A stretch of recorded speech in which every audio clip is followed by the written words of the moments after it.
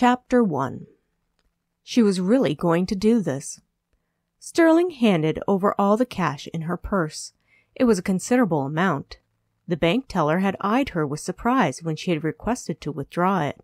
Now the entire amount was going to be an investment for the biggest story of her life. In return, the flight attendant held out a uniform. "There is no name badge. You will have to say you'd misplaced it." The woman pursed her lips and watched Sterling with skepticism. "You read the manual I sent to you?"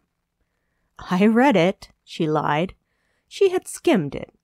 It really was not complicated. Sterling grabbed the bundle of clothes and went into a stall. They were in the bathroom at the airport. She quickly began to strip. Besides, if he figured out she was an imposter, it was not like he could just land the plane and kick her out. He needed to get back to the city ASAP. "I hope you studied it. I could lose my job over this," the stewardess huffed. "If anything happens, you need to know all the protocols." "You said yourself that it's unlikely anything will go wrong." Sterling rolled her eyes. "It is perfect weather out. The pilot is experienced. I just served the passenger a couple of drinks, smile pretty, and snap some photos. No big deal. Besides, all you did was call in sick. You have no idea who would replace you." The flight attendant sighed. "I am going to bitterly regret this." "Think of that vacation you've been looking forward to." Sterling slipped on the skirt. It was such a sexist outfit. Why she had to wear a knee-length skirt and pumps while handing out drinks on a plane and reminding people when to put their seatbelts on was beyond her. As it was, the pumps were going to kill her feet. Sterling was a sneakers kind of girl, much easier to chase down her quarry with. Now she was going to be chasing down Jake Ramesly, the ever-elusive bachelor who was even harder to get a picture of than Michael Ramesly, and Michael valued his privacy to the extreme. There were only 2 public photos of Jake, one in an old GQ magazine where the entire business conglomerate family had been present, and one file photo for Ramesly Insurance. Now Sterling was going to have him all to herself for a 6-hour private flight. Her mouth practically watered at the thought. She was going to do a lot more than snap photos. Not that Sterling was going to tell the flight attendant who had so thoughtfully provided her with the uniform. She handed over a month's worth of wages for this opportunity, and Sterling intended to have an exclusive that would catapult her career. The bonus would more than make up for her investment. Rumor had it Jake was on his way to help the Ramesly family deal with the latest disaster. His father, Robert, and Uncle David had been arrested by the FBI for smuggling drugs into the country on a staggering scale over decades. David had been arrested recently, and his son Michael would now be in FBI custody, charged with the same crimes. Not that the general public knew that yet. Sterling's article would hit the stands tomorrow morning, enlightening everyone to the latest in the Ramesly family drama. Sterling would never have believed it. Michael did not seem the type. Yet the FBI must have something if they were arresting him. Her source had been adamant that he would be arrested tonight, so Sterling had made up the article and submitted it to her boss, Ray Grange. She would continue to press her contacts. If Sterling could keep ahead of the regular papers with the breaking news regarding her favorite source of income, Ramesly drama, then she would be earning more money than anyone could dream of. She might even be able to make a book out of it afterward. Sterling tugged on the jacket to get it to sit right. It was too tight. "Are you ready yet?" the flight attendant asked impatiently. "I need to check you over. You'll have to look the part or the pilot will not believe it." Sterling opened the door. "Help me with this silly little hat. Do you really wear it?" 2 minutes later, Sterling was pronounced good enough to pass inspection. "Remember, the pilot's name is Richard Merriweather. There is no one else on the flight besides the 3 of you. Do not screw this up." The flight attendant gave Sterling a critical once-over. "Stop worrying.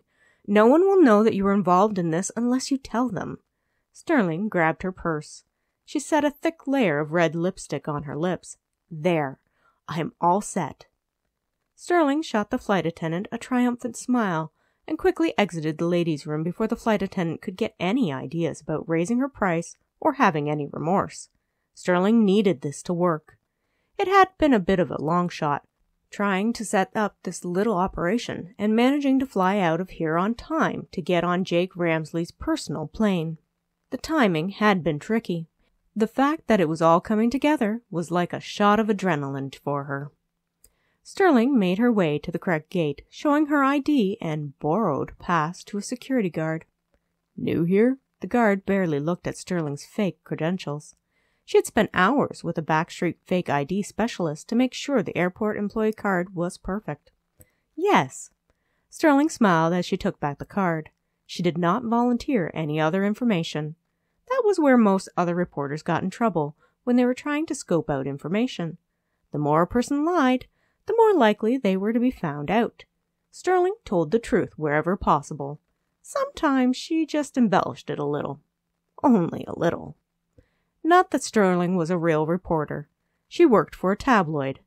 That meant she was the scum of the reporting world, even if she had outscooped some of the biggest newspaper competitors in the city. Have a nice flight. The guard motioned her through. He was as lax as the flight attendant had mentioned. Perfect. Sterling gripped the handle of her luggage case and purposefully walked down the corridor. She passed through some automatic doors and walked across the tarmac to the plane. Everything was going well. Sterling climbed the steps and entered the plane. It was small compared to the large commercial flights she was used to. Then again, it was a private plane, beautifully detailed inside with leather seats and nice decor. Jake had hired the plane since the Ramesly corporations did not own one. Sterling wondered why he had just not flown on a commercial flight like everyone else did. Then again, he was a Ramesly. It was not that she had anything against the family. They were her bread and butter most days. If she had the money, she would travel like this all the time, too. Sterling stashed away her single suitcase. She grabbed a pre-flight checklist for the flight attendants and started to look busy. She was in the middle of checking the fire extinguishers when the pilot, Richard Merriweather, came on board. "Good evening." Richard smiled at her. He was a distinguished-looking man in his mid-50s. "Good evening." Sterling echoed the greeting. She shook his hand and introduced herself. Sarah Hawkins. "Pleased to meet you, Miss Hawkins. Richard Merriweather. Weather looks good today." He stowed a small bag away. It appeared the pilot traveled very light. Indeed. Sterling smiled as he made his way past her to the cockpit to start his own pre-flight checks. First hurdle done. Sterling continued with the list. Anything she did not quite understand, she put a check mark beside. She was not about to admit her ignorance. It was only a 6-hour flight, so no meals were required to be served. All she had to do was fake it until they were well on their way. Footsteps came up the steps. Sterling turned to have a look, and there was Jake Ramesly, immaculate in a suit, coat draped over his arm, laptop case in hand. For a moment, Sterling could feel her heart flutter in her chest. That was silly. She had never been nervous around any of the celebrities that she chased down for a story before. Jake Ramesly was not even all that famous compared to his cousins. Sterling had every intention of changing that come tomorrow when she wrote her next article. "Richard, good to see you again." Jake greeted the pilot with a nod. He turned to Sterling. "Nice to meet you." Sarah Hawkins. Sterling held out a hand to greet him. "Miss Hawkins?" Jake said briefly before he handed her his coat. Sterling blinked. She meant to shake his hand, not do coat service. However, she pasted a smile on her face as he went to take his seat. She was invisible, just part of the help to Mr. High and Mighty Ramesly. That was fine. It would suit her purposes not to have him pay any attention to her. She put his coat and single luggage case away, ignoring the sandalwood smell. Just because he was tall, dark, and smelled good did not mean that she was going to give him any mercy. Sterling had a job to do. Jake settled himself with his laptop and phone out, ignoring Sterling and Richard as they went about their duties. His phone rang, and he put it on speaker while he continued typing. "Jake Ramesly." Sterling could not believe her luck. She tried to be inconspicuous as she listened in on the conversation. "They have arrested Michael," a voice said from the cell phone. Jake stopped typing. "What do you mean they've arrested Michael?" "The FBI. They searched Michael's house, seized his boat, and have taken him into custody. came the reply. Anne is beside herself. What are we going to do? Get him a really good team of lawyers? Jake was grim. Dylan, how is Dad? I tried to get an appointment to speak to him, but was denied, responded Dylan. Why? Asked a frowning Jake. I asked to see him, and it came back that he did not want to talk to me. Hopefully, when you get here, he will talk to you. Dylan was frustrated. How did this even happen? What possible reason could they have to become involved with drug smugglers? We run billion-dollar businesses, not illegal activities. None of this makes any sense. Jake grimaced. You said Michael had arranged a family meeting? Yes. Michael had proof that money was being laundered out of Ramesly Pharmaceuticals. Have you checked the Western Division accounting? I got a team of auditors looking over Ramesly Insurance Eastern Division right now, and they have uncovered some disturbing things. It is possible money has been laundered through our company as well. Slow down, advised Jake. We do not know that for certain until a complete audit is made. I am worried that the FBI is going to ask for our financial records before we have even fully scratched the surface. There are over 30 years of records to go through, sighed Dylan. I'm concerned about what we could be left open to in this investigation. We did nothing wrong, Dylan, Jake said reasonably. We cannot be charged for not knowing what Uncle David and possibly our dad was up to. Dylan had a short, unamused laugh. We're the heads of this company. We're open to liability and thus charges if the FBI deems it necessary. That is part of the job. At the very least, we should have been apprised by our accounting of discrepancies. I'm pretty sure ignorance is not an acceptable defense. Jake knew that Dylan had a habit of imagining the worst. It was a strength when Dylan prepared properly for the worst and everything in between. It was also his weakness when Dylan was paralyzed by his fears. Dylan's first marriage had been something of a disaster, resulting in the anxieties he now bore. Jake was waiting to see how his second marriage went. However, it appeared that Dylan was happier with his new wife, Kelly. Dylan deserved some happiness after all he had been through, in Jake's opinion. Let's not borrow trouble, Jake responded reasonably. Right now, we audit, we get the lawyers involved, and we try to figure out how to help Dad. Sterling noted that he was not worried about helping his Uncle David. Perhaps Jake was leaving that for his cousins to sort out while concentrating on his own father. Sterling wondered just how deep each Ramesly was involved in this. It sounded like Dylan and Jake were innocent of being involved in the drug smuggling if their conversation was anything to go by. Or perhaps just Dylan was innocent, and Jake was keeping his youngest brother in the dark.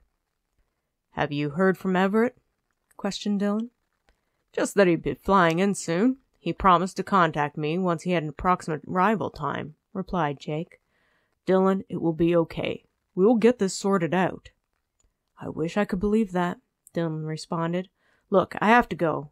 We are having a shareholders meeting. I'm going to be in the hot seat, trying to calm some nerves over Dad. I'll see you at the airport. Give me any updates by phone. The last thing we want is the FBI misconstruing something through an email chain, mentioned Jake. I will see you soon. They said their goodbyes and ended the call. Jake worked diligently at his computer, so Sterling had a moment to jot down a few notes on her cell phone. She had not learned much, but her source at the FBI had been right. Michael had been arrested. Ready to go? Richard pleasantly asked Sterling. Sterling fixed a smile on her face and shoved her phone in her jacket. Absolutely. Everything checks out. Great. If you could close the outer door, I will let the tower know that we're ready to depart. Richard went back into the cockpit, and Sterling breathed a sigh of relief. She turned to the door and studied it a moment. It was not like a regular door. There was a huge handle on it. Sterling grabbed the handle and pulled the door in. Then she shoved the handle down and felt it click into place. Giving it a push and a tug, Sterling noted it was secure. Thank goodness. The manual she had skimmed last night had not said anything on how to lock these doors, and Sterling knew that they could not fly with it open. Suddenly, she felt a little worried. Maybe she should have taken the time to read the manual properly, maybe even watch some videos on YouTube or Googled procedures for flight attendants. Little things, like closing a door, could potentially trip her up and blow her cover. The last thing she needed was to be discovered as a fraud before they even left the airport. Her boss would eat her for dinner and spit her out. As much as she was the tabloid's rising star, Sterling had no illusions as to Ray Grange's loyalties. He cared nothing for his workers, only the bottom line of the paper which was selling them to make money. In a world where things were going digital and paper was going the way of the dinosaurs, Grange was constantly pushing his writers to make things more edgy, exaggerated, and sometimes using lies to make a profit. Sterling had managed not to lie in any of her articles. Sometimes she went a little far, she would admit that. But her writing style and suggestive comments had managed to save her from outright lying in the paper. It helped that she started the articles on the Ramesleys, and the drama had been recently unfolding, making her job a little more secure. Yet, if she did not keep giving articles that sold, she would be out on the streets in today's job market. Most people did not look on tabloid writers as very unemployable. Her best bet would be to move into the fiction market, writing books. First, Sterling needed to get as famous as possible, so people would recognize her name when she ultimately made the career switch. She was not going to be at Ray Grange's beck and call forever. Some point soon, she would be able to escape his demands and inappropriate comments. Sterling reminded Jake to fasten his seatbelt before quickly taking her own spot. She clipped the belt together as the plane started. A chirping noise came from her phone, and Sterling looked up to see if Jake had noticed. Instead, he was focused on his own electronics. She probably should have reminded him to put them away, at least during takeoff. However, he should also have flown enough flights to know better. If he got whacked on the head for his own carelessness, was she really to blame? She was probably going to make a bad flight attendant, Sterling reflected ruefully as she pulled out her phone and checked her messages.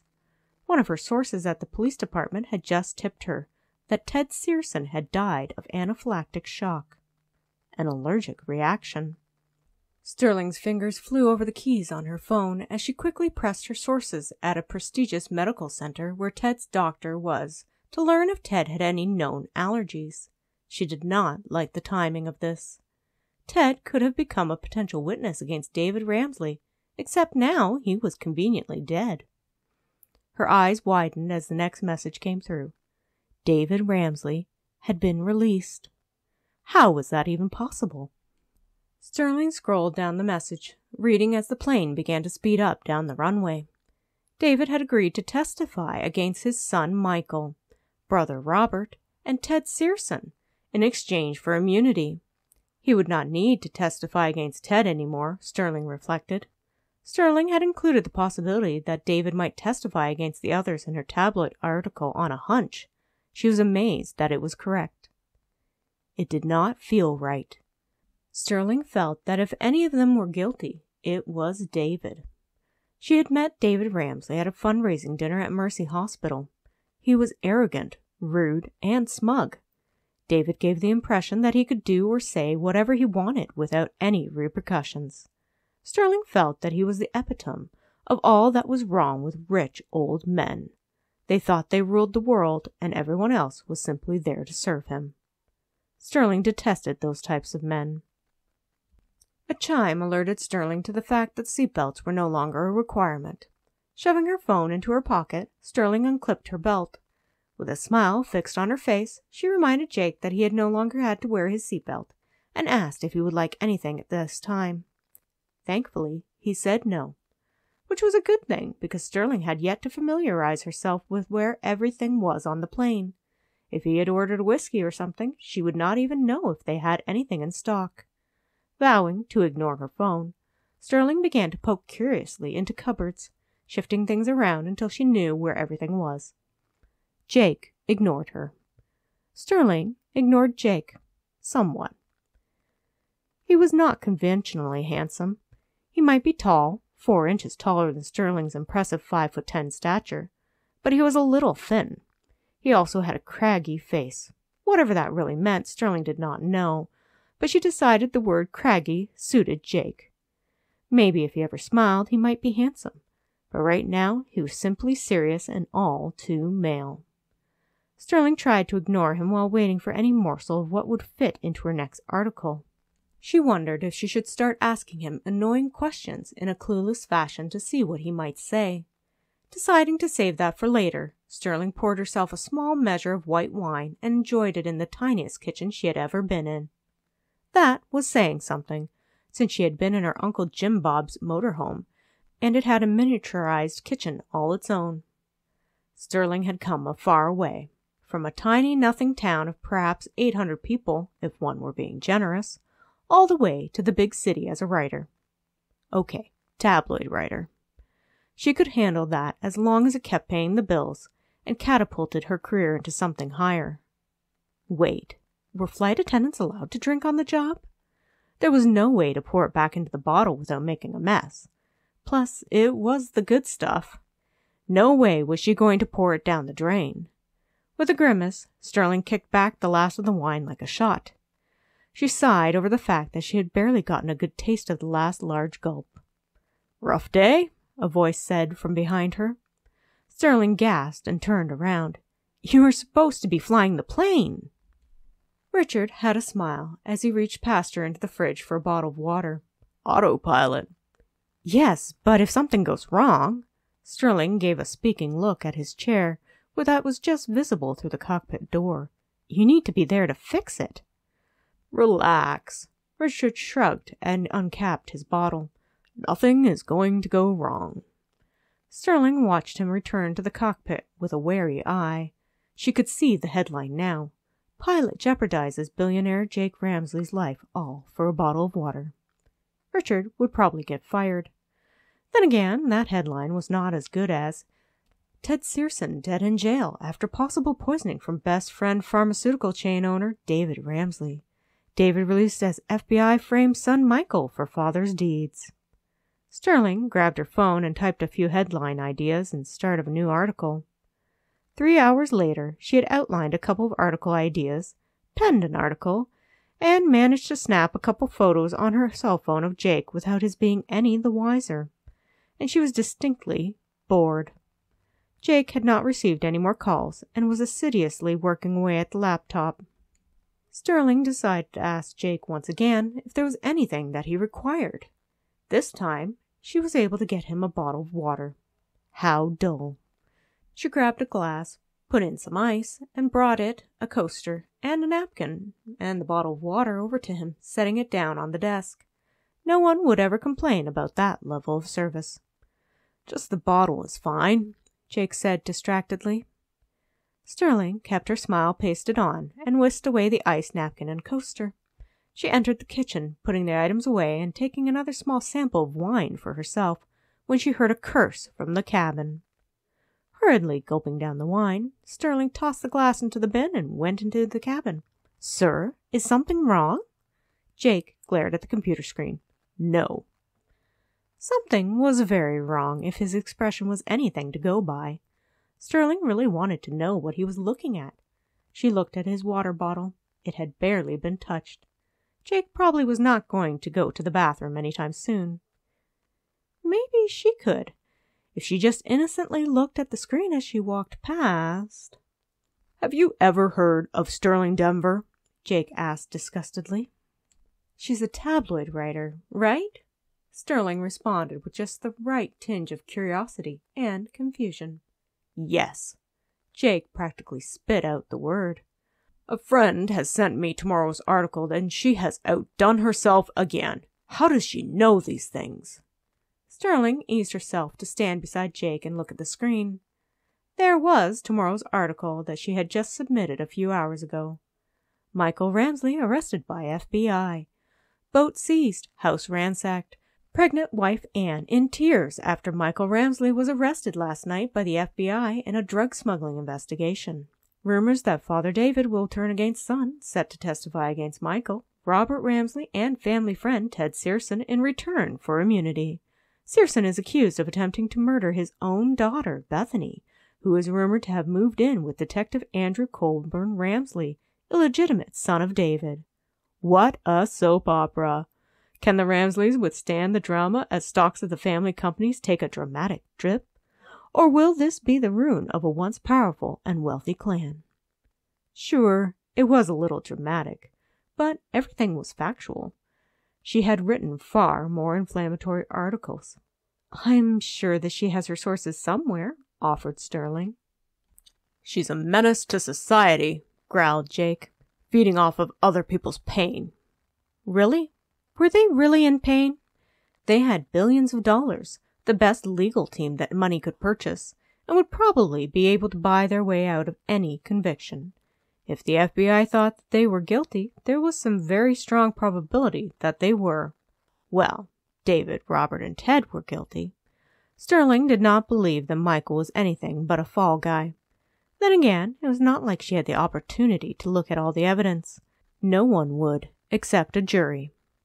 I think she's entertaining, Sterling ventured to defend herself just a little to keep the conversation going. She ought to go to jail for libel, Jake snorted. He switched the screen to some boring data analysis reports. She would never go to jail for libel. Sterling asked the lawyers downstairs all the time how much she could push the envelope before getting sued. Rolling her eyes, she headed for the front of the plane when a scene outside the window caught her eye. There were mountains with trees. Lots of trees. Rather close to the plane. Sterling frowned. Getting closer to the window, she peered out. "What is wrong?" a distracted Jake asked, alerted by her behavior that something was amiss. "I think you should put on your seatbelt," Sterling said with some trepidation. Those trees were blurs as they whipped past. They were definitely getting closer. She pushed away from the window and tried to push down the panic growing inside of her. "Excuse me?" Jake looked out the window. He gasped in disbelief. "We were supposed to be past the mountains hours ago. What is going on?" "Put on your seatbelt," Sterling repeated over her shoulder as she opened the cockpit door. "Richard?" Richard was slumped over the controls, his fingers spasmodically clicking buttons. An odd sound escaped him. A shriek escaped Sterling. She grabbed the pilot, yanking him upright in his seat, holding onto his heavy frame as his eyes rolled up in his head, and he slumped limply against her. The weight of Richard's body caused Sterling to stumble, and she grabbed him firmly. The plane began to dive. Pushing Richard back into the seat, she sat on his lap and grabbed the thing that looked a little like a cross between a joystick and a steering wheel, pulling back on it ever so gently. Sterling took quick little breaths, scared out of her wits. "What are you two doing?" Jake glowered in the doorway. "This is not the time for kinky stuff." "I think he's having a heart attack or something," she practically yelled at Jake. How he headed half of a huge American corporation when he could not see what was happening right now or follow simple directions like putting on a seatbelt and staying seated, she did not know. "There is no one flying the plane." "You are flying the plane," Jake frowned at her. "I am not a pilot," growled Sterling. "Now slap him around some that he'll wake up and do his job." "I don't think that's how it works." Jake looked at Richard. "He is turning blue. Do you know first aid?" Which meant Jake did not know first aid. Sterling took a deep breath and tried to remember back to the single course she took back in high school. "Can you fly the plane?" "What? No!" Jake looked at her like she had an alien growing out of her head. "Just grab the stick thingy and hold it steady," Sterling pointed. "Easy." "And when we want to land or turn?" Jake reached out and held the steering mechanism. Sterling squeezed between Jake and Richard. "We will radio air traffic control, and I'm sure they can walk us through it." At least she hoped so. That was if she could figure out what part of the radio was out of all the electronics on the dash. "Have you put in a mayday?" Jake asked a little desperately as the plane swooped a little. He tried to hold the stick steadier. "No," grunted Sterling as Richard fell halfway out of his seat, pinning Sterling's legs against the co-pilot chair. She grunted and tugged on the man, laying him flat on the floor. Kneeling beside him, Sterling pressed her cheek near his nose, trying to feel for any breathing sounds. "Is he breathing?" Jake asked as he carefully sat down in the pilot chair. Sterling tried not to roll her eyes. "Concentrate on driving the plane."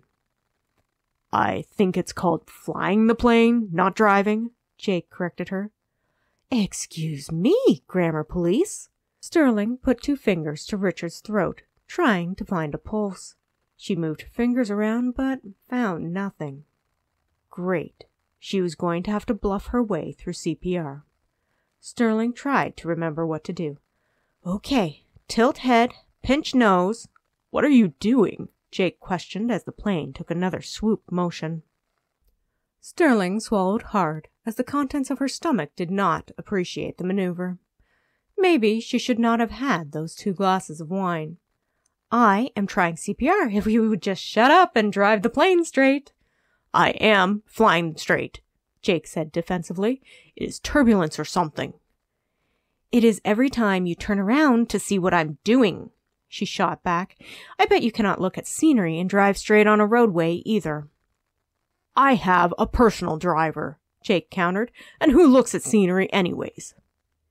Jake Ramesly was exactly the guy who needed to look at scenery and remember that the world was not all about him and data sheets, Sterling thought.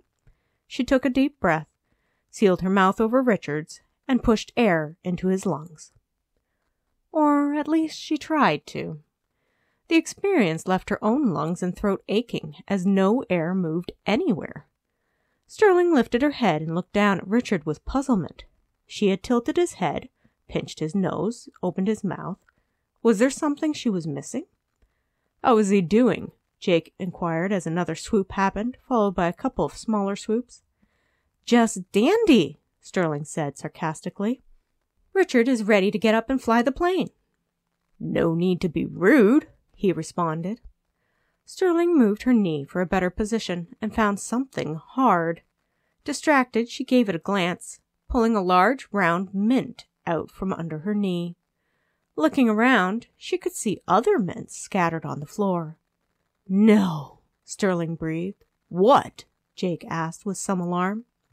Sterling ignored him, got to her feet, and raced for the first aid kit. Grabbing a flashlight, which was stored with the kit, she turned it on and came back to Richard.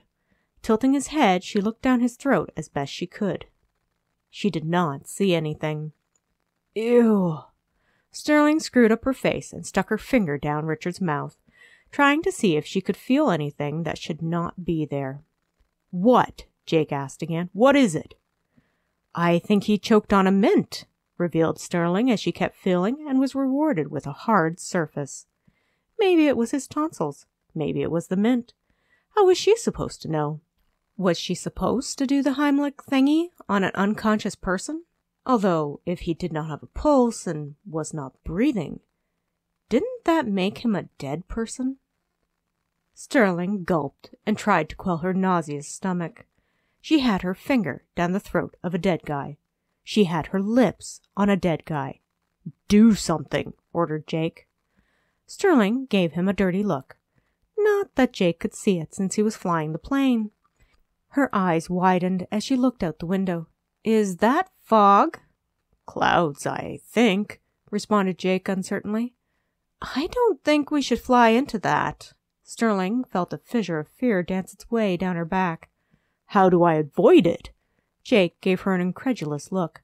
Move the stick? Sterling motioned with her hands. The plane took a dive. Not that fast! Would you like to drive? He groused as he pulled back slowly on the steering mechanism. I thought you were flying, grammar man. Sterling decided to try chest compressions. Maybe they might dislodge the mint, since she could not manage to get it out with her finger. She mumbled a few lines from an old song of the Bee Gees. Are you singing Staying Alive? Jake turned and looked at her in utter surprise. Watch where you are going, Sterling huffed as she pumped Richard's chest. It's to keep time. Otherwise I could sing Another One Bites the Dust by Queen. You are demented, Jake said as he swung back to look out the window. The beat of the song is the optimum rhythm for CPR. Sterling shot back. It was one of the few things she remembered from her first aid group other than wrapping her mummy up like a mummy with her group. They wasted 42 rolls of gauze in the effort and scribbled all over the guy in permanent marker, declaring it a body cast and calling him Dummy Mummy Meets Tree on Ski Hill. The teacher had not been amused. It's all right. It's okay. The ambulance is on the way. "It's all right. It's okay. EMS will save the day," Sterling sang under her breath. "You got a mint stuck in your throat, but do not take note, 'cause I'm keeping you alive. Keeping you alive." "What are you doing?" demanded Jake. "I don't remember the words, so I'm making up new ones." Sterling was starting to sweat and run out of breath. This was hard work. "Can you figure out where the radio is and call in a mayday?" "That is your job?" protested Jake. "What does radio even look like?" "I am a little busy," Sterling puffed. Wrinkling her face, she swiped her finger down Richard's throat again, hoping to find the candy loose so that she could just grab it. No luck. "Mayday, mayday," Jake said into what looked like an old CB set. Nothing happened. "Did you press the button?" questioned Sterling. She remembered her brother used to have a set of walkie-talkies where you had to press the button to speak. "Yes." Jake grabbed the steering stick suddenly with both hands as a bad patch of turbulence hit. The three of them bounced around the cockpit. "I don't think I should be doing both things at one time. It's like distracted driving." "Not like anyone is going to give you a ticket 15,000 feet in the air." Sterling grabbed Jake's seatbelt and began belting him in. "What are you doing?" Jake twitched away from her. "We are putting on our seatbelts before either one of us is seriously injured." Sterling leaned close to clip the belt. A fissure of awareness went through her, and she put it down to their situation. Everyone knew senses were heightened during an adrenaline rush. Right now, she could smell Jake's cologne, and it was heavenly. "I thought I told you not to go into the clouds." "Was there a choice?" Jake growled. "What about the pilot?" She pushed away from him and got into the co-pilot seat as another round of turbulence hit. Clutching her seatbelt, Sterling quickly fastened it. "Richard is dead." "How do you know that? You can't just give up on him." Jake was white-knuckling the stick, and it bucked in his hands and the plane jumped up and down. "He is, and I did," Sterling said shortly. She grabbed the radio thingy and pressed the button. "Mayday! Mayday!" Nothing happened. "See?" Jake said triumphantly. Sterling rolled her eyes. She fiddled with the dials on the radio, and it emitted a burst of static. "Mayday! Mayday!" This time, they heard static and nothing else. Sterling repeated the call, then fiddled with the dials again. There should be a frequency they should be on, perhaps. "Is there a book on your side?" Sterling rifled through the co-pilot area, looking for any sort of manual that might tell her what frequency to set the radio to. "I do not have time to look for a book," Jake stated firmly, "nor is it time to be reading something when we have a plane to fly." "I meant we should look for the radio manual. I will do it myself." Sterling huffed as she undid her seatbelt and started looking through all the compartments in the cockpit. As she found manuals and checklists, she skimmed through them, tossing what she did not need on the floor. "Why do you not know where the list is?" he questioned. "You are the flight attendant." "This is pilot stuff," Sterling said curtly. She had no idea if a flight attendant was supposed to know where everything was in the cockpit. The good thing was that Jake did not seem to know either. The plane jumped and bucked. Sterling fell, knocking her knee on the console. Ignoring the pain, she grabbed at anything to keep her in place as the turbulence threw them around. Jake made an inarticulate noise as the clouds parted to reveal the side of a mountain dangerously close and coming closer as they flew towards it. "Pull up!" Sterling shouted as she launched herself into the co-pilot chair, struggling with the seatbelt straps. "Pull up!" Jake yanked on the stick, and the plane tilted, pushing them backwards into their seats.